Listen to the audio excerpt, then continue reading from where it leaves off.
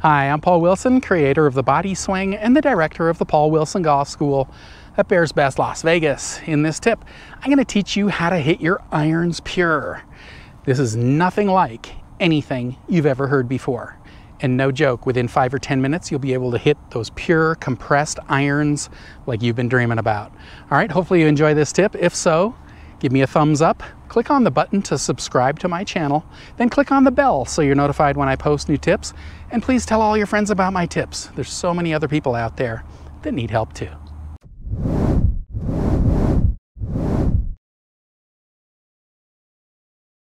So in the past, you might have tried to hit down on the ball. You might have tried to do forward shaft lean, pulling the butt ahead of the ball, that sort of thing, in order to try and hit your irons pure. In no way are we going to do that here. I've got a totally different way to do this. First off, you've got to understand why you would hit down on a golf ball. You hit down on the ball due to having the right fundamentals in your golf swing. In no way are you trying to hit down. If you're trying to hit down, you are trying to hit. And that is exactly what I'm trying to get you to stop doing. I don't want you to hit anything. I want the ball to be hit because it's in the way of the golf club swinging. We're not trying to hit it or help it in any way. So why does the iron descend to give you that pure compressed sound and iron quality of to your shots? Well, you've started on this angle at setup right here. You're on a slight angle.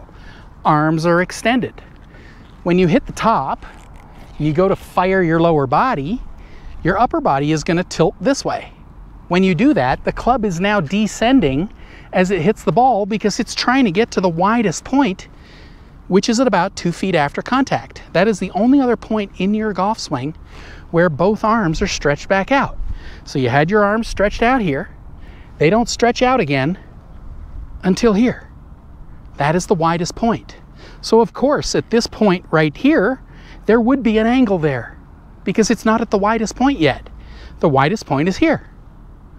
All right, so if I'm here and I start going like this, I'm now getting lower to the ground. So the golf club is now descending as it hits the ball. So it's going to come in, it hits the ball, then it gets to the widest point, which is here. So you don't have to hit down on the golf ball. Like I said, that is hitting. Well, what have you been doing all these years? You've been trying to hit the ball. And you don't have that nice compressed sound. And you don't hit your irons pure. So there's a different way to do it. I want you to have really loose wrists.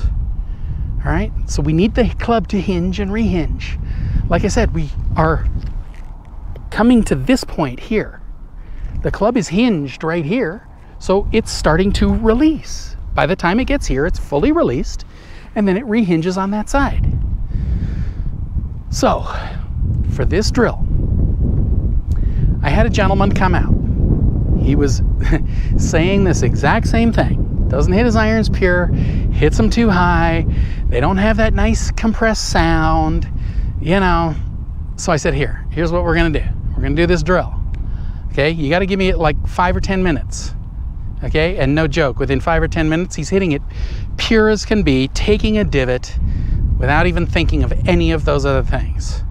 All right, so here's what I told him to do. We're gonna go like this. We're gonna tee up our ball, okay? So you always wanna tee up your ball a little bit because you wanna make it a little easier. You got room for error. This is new and different and you're not good at it. So you tee it up a little bit. You know, gives you a little room for error. If you don't tee it up and you sit here and top every single golf ball, well, you're probably going to quit doing it. Well, here, if we got a little room for error, you don't even have to do it perfect and you can still hit one half decent. So you're going to be more likely to keep doing it. All right, so teed up the ball. Then I had him grip all the way down the grip right here. So you can see that is 1, 2, that's about 2.5 inches down. You know, it depends on the size of your hands. I'm not on the shaft of the club with my fingers. I'm just below the shaft of the club. I'm still on the rubber grip. Now, we did our setup, but now, of course, because I'm gripping down, I'm lower. And we literally just hit balls gripping down on the golf club. All right? Now, if you grip down on the club, you will almost hit it as far as your best shots. You would think you'd hit it really short if you grip down. Yeah, that is not the case. I'm telling you right now, you will hit it maybe a hair shorter than your real shots. You might even hit it longer because now you're actually hinging and rehinging. And you will be hitting your irons pure. All right, so it's pretty simple. We grip down like this. Do our normal grip, normal setup, but you're bent because you've got to get down to the ground. And then right here, we are literally just hitting iron shots, gripping down. What you're going to find is you're going to finally start feeling the hinge and rehinge of your golf club when you grip down like that. Because if you're here and you lock everything up, you're going to be able to feel that because we've changed kind of the balance point on the club. So it's real easy to feel the hinge now as you're swinging that golf club. So that's the point. I'm trying to unlock your wrists. Just think about it. If you go like this, okay, and you do a chicken wing, you are going like this. You're here into your backswing, coming down, and you've locked everything up. When you do that, your muscles are contracting. If your muscles contract, the grip falls behind the head and the ball is literally just deflecting off the face. You will never get that compressed sound. To get that, the club has to be moving this way. So it's descending when it hits the ball, then it goes into the ground, and that kind of squeezes the ball against the ground and you get that nice compressed sound. All right, to do that, you need loose wrists. Because like I said, you come in like this, the grip's gonna fall this way. Well, if your wrists are loose, you're gonna get the descending blow because your club isn't even fully extended until right here. So right here, it would be slightly on an angle and descending. So that's why gripping down creates that nice pure contact and compresses the ball with your irons. All right, so, I know, you might not believe it yet. So here's what I want you to do. I want you to get a bucket of balls. Okay, we're not gonna just try this 3 times. You're gonna do the 1 bucket challenge, okay? I'm challenging you to hit 1 bucket of balls. And you're gonna grip down right there, okay? Tee up your ball a little bit to make it a little easier. And I want you to hit every one of those balls like that. And no kidding, 5 or 10 minutes from now, after you do that, you will be making pure contact with those irons. You'll probably be taking a divot, and you'll be wondering why you kept trying to hit down all those years. Because that hitting down is locking you. Remember, I need your wrists loose. You lock up, they're not loose. So you start doing this, you'll quickly see that you too will be able to hit your irons nice and pure. All right, but like I said, give me 1 bucket, okay? A large bucket, 70 balls, 80 balls, whatever it is. And just ball after ball after ball. It'll feel a little weird at first, but you'll see you'll be able to hit perfect shots from right here, and they will go almost as far, if not as far, or even farther.